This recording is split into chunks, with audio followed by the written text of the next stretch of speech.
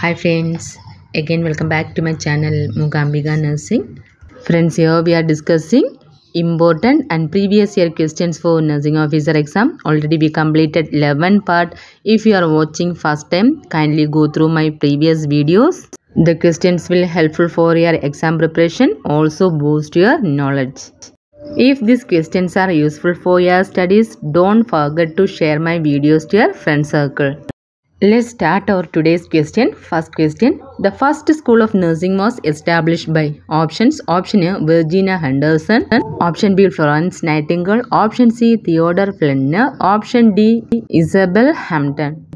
Our question is, who established the first school of nursing? Here we can see in 1836, Pastor Theodore Flenner established the school for nursing in Germany. It was one of the first formally established school of nursing in the world. So the first formally established school of nursing was started by Theodore Flenner in Germany in the year 1836. Then Florence Nightingale established St. Thomas Hospital and the Nightingale Training School for Nurses in 1860. This is also one of the important question. Here our correct answer is option C, Theodore Flenner. On to the next question. Florence Nightingale was born on options. Option A, May 12, 1820. Option B, April 7, 1820. Option C, May 12, 1832. Option D, June 7, 1842. Florence Nightingale was born on May 12, 1820. Option A is the correct answer and our Nurses Day is May 12th. Move on to the next question. Hemorrhage with collection of blood in the soft tissue is called options. Option A, contusion. Option B, ecchymosis. Option C, purpura. Option D, hematoma. Hemorrhage or bleeding. So it is blood related. Hemorrhage with collection of blood in the soft tissue is known as hematoma. Option D is the correct answer. Move on to the next question. Which of the following is a substance that decreases pain transmission and cause an inflammatory response? Our options. Option A, substance B. Option B, prostaglandin. Option C, endorphin. Option D, histamine. Our question is, substance which decreases pain transmission and sometimes it can cause inflammatory response is by endorphin. Option C is the correct answer. Endorphin are a kind of neurotransmitter which is produced by hypothalamus and pituitary. Endorphins are a kind of natural or body's painkiller. Okay, it can reduce the pain. Okay, so this is a substance that decreases pain transmission by endorphin. Move on to the next question. Thick yellow drainage from the wound is known as options. Option A, sanguineous. Option B, serous. Option C, serosanguineous. Option D, purulent.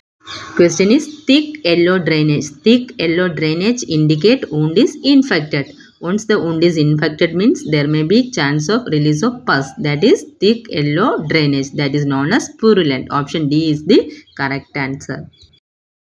And the next question is, drug used for rare disease are known as options. Option A, orphan drugs. Option B, rare drugs. Option C, over-the-counter drugs. Option D, emergency drugs.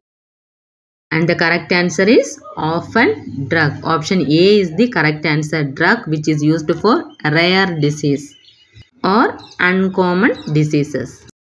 And the next question is, fourth cranial nerve is options. Option A, trigeminal. Option B, trochlear. Option C, abduction. Option D, facial.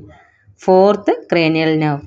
Let's see the cranial nerve. First is olfactory. Second is optic. Third is oculomotor nerve. Fourth is trochlear. Fifth is trigeminal. Sixth is abduction. Seventh is facial. Eighth is vestibulocochlear. Ninth is glossopharyngeal. 10th is vagus, 11th is accessory and 12th is hypoglossal nerve.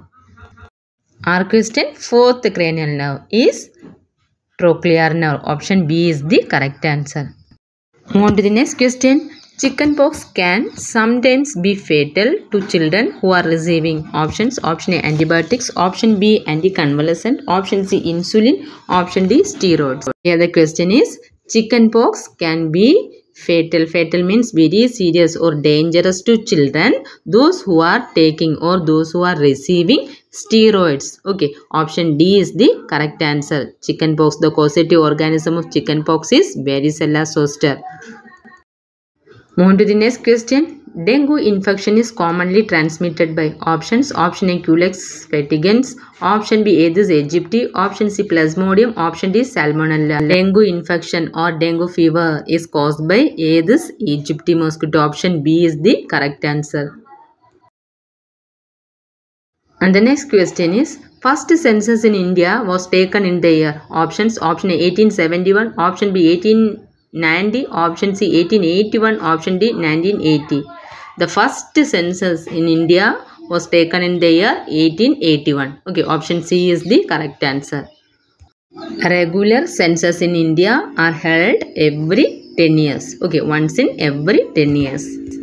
And the next question is SSPE, that is subacute sclerosing panencephalitis, is a complication occurs from which disease? Options. Option A, measles. Option B, chickenpox. Option C, rubella. Option D, dengue. Subacute sclerosing panencephalitis is one of the complications of measles. Option A is the correct answer. Move on to the next question. When a client is receiving a cephalosporin, the nurse should monitor the client for which finding? Are options. Option A, drug-induced hemolytic anemia. Option B, purpura. Option C, infectious emboli. Option D, ecchymosis. Here the question is, a patient or a client is getting cephalosporin. Cephalosporin is a broad spectrum antibiotics. So once the patient is getting cephalosporin means the nurse should monitor drug-induced hemolytic anemia. She should check the blood report value. Because once the patient is taking cephalosporin, there is a chance of antibody-mediated red blood cells destruction. So there is a chance of anemia. So the nurse should monitor drug-induced hemolytic anemia. Move on to the next question. Which gas is commonly used in laparoscopic surgery? Options. Option A, nitrogen. Option B, oxygen. Option C, carbon dioxide. Option D, hydrogen. The gas which is used in laparoscopic surgery is carbon dioxide. Option C is the correct answer.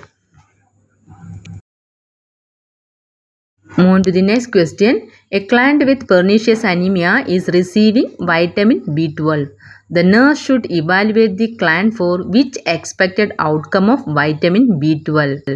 Here the question is, a patient is getting vitamin B12 injection for pernicious anemia treatment. Pernicious anemia means it occurs due to the deficiency of vitamin B12. So the patient is receiving or getting vitamin B12. The question is, nurses should evaluate or further assess the client for which expected outcome of this vitamin B12. Here we can see pernicious anemia is caused by lack of vitamin B12. As I already told, because of vitamin B12, the deficiency causes pernicious anemia. The primary symptoms include neuropathy with paresthesia of hand and feet. Paresthesia means numbness. Numbness of the hand and feet are the primary symptoms of this vitamin B12 deficiency. The nurse assesses the client to determine the effectiveness of monthly dose of vitamin B12 and to evaluate the care of the patient. Okay, so here the correct answer will come absence of paresthesia. Okay, paresthesia or numbness. Option C is the correct answer. Once the therapy is effective means the numbness or paresthesia will reduce or decrease. Okay, that is the expected outcome of vitamin B12. And the next question is, what is the common nutritional problem associated in child with Down syndrome? Options. Option A, obesity. Option B, anemia. Option C, rickets. Option D, all of this. So in case of Down syndrome, the child will be obese. So the child will get obesity. Option A is the correct answer. And the next question is, which is the last sign of heart failure in infant and children? Options. Option A, tachypnea. Option B, peripheral edema. Option C, tachycardia. Option D, periorbital edema.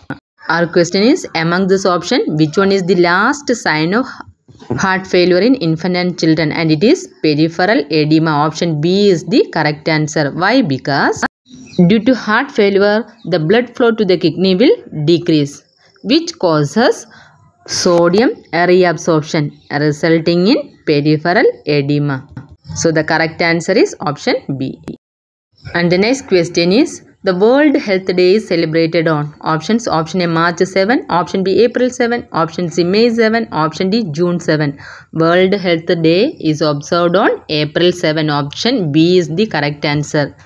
Special dates and years are also very important questions while studying once you go through that area.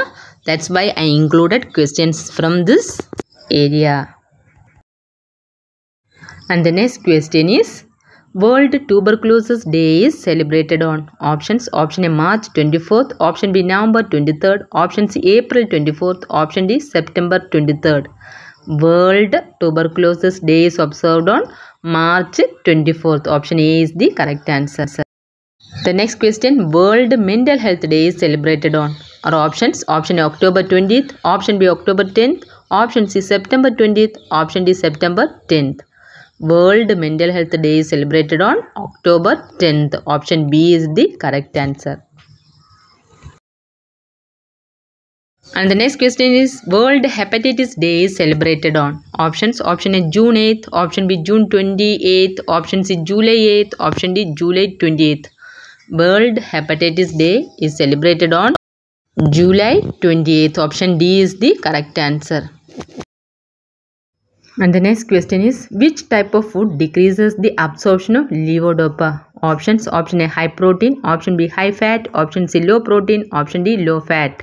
Levodopa is the drug of choice for Parkinson's disease. Okay, it is the precursor of dopamine. So our question, which type of food decreases the absorption of levodopa? It is option A high protein. High protein diet will decreases the absorption of levodopa. Friends, here also we discussed important and previous year questions. If it is useful for your studies, don't forget to share my videos to your friend circle. And we will discuss next set of questions in the next video.